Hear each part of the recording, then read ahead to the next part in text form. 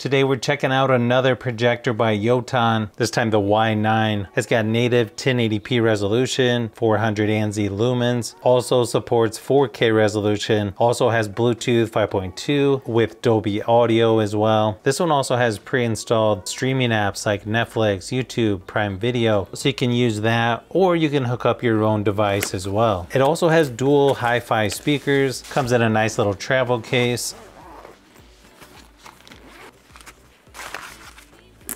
Okay, this is smaller than what I thought it would be. Looks like you've got an adjustable foot here in the bag.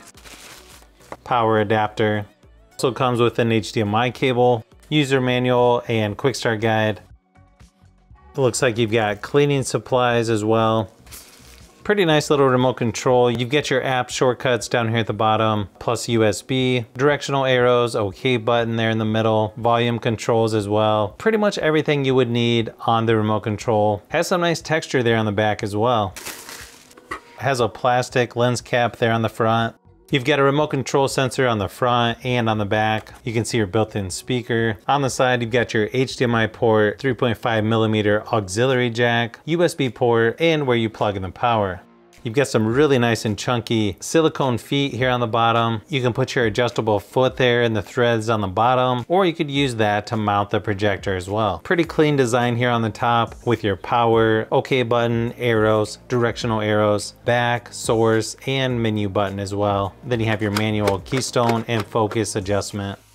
Now, once you get the projector set up, you'll need to pick which orientation the projector is, choose your region, accept or decline the data usage, and then you can set up your Wi-Fi connection, or you can skip that and do it later. As you can see, the home screen is set up similar to what you would see on a streaming device with shortcuts to Netflix, YouTube, Prime Video, and so on. Up towards the top, you've got settings where you can adjust things like picture mode, audio, network, projection, and Bluetooth. You also have a sleep timer and auto sleep function as well. The picture modes are pretty subtle on here, but still a nice feature to have. Then you can adjust things like bass and treble for audio. You can also turn the surround sound on or off. Then you can see here's what the input shortcuts look like for HDMI and USB. Overall picture quality on this one is actually better than I thought it would be, and it appears to be in focus as you get towards the edges or corners for the most part. Now, it's not going to be quite bright enough to use this projector with all the lights turned on, but it does look pretty good once you turn all the lights off. It also appears to be good enough quality to use this projector for presentations, and the text on here is nice and sharp. I feel like the built-in audio is also plenty loud enough for a medium-sized room. Not quite as good as an external speaker, but still not bad compared to others I've tested.